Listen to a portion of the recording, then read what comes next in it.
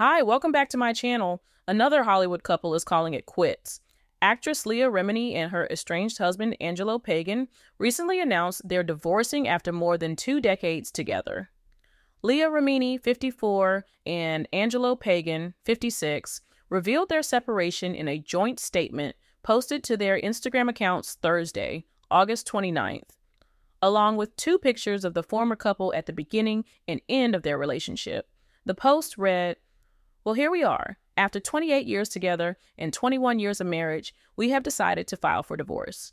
This decision came after a lot of thought and care. And as hard as divorce is, we are approaching this with a positive outlook because we know it's what's best for us."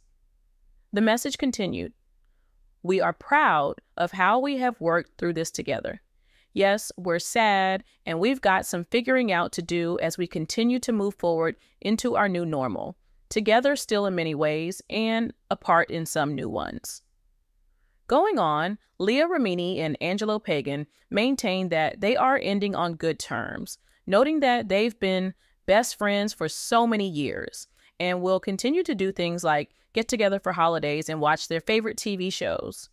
The pair were married by a Scientology minister in a 2003 Las Vegas ceremony. Their only child together, daughter Sophia, was born the following year. Pagan also has 3 sons from a previous relationship, Angelo Jr., Alex, and Nico, as well as 2 grandchildren, Mila and Marcus. Additionally, it's noted that the couple experienced some turbulence at the beginning of the relationship. During a 2010 interview, Remini admitted that while meeting Pagan was like love at first sight, things weren't always smooth between them. She stated, "It's a beautiful love story because we did have a hard time at the beginning. We didn't meet under the best of circumstances.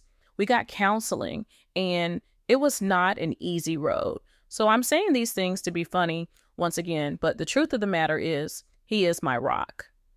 Remini and Pagan's relationship was also put under fire amid the couple's decision to leave Scientology in 2013, with Remini heading the charge following 30 years devoted to the church.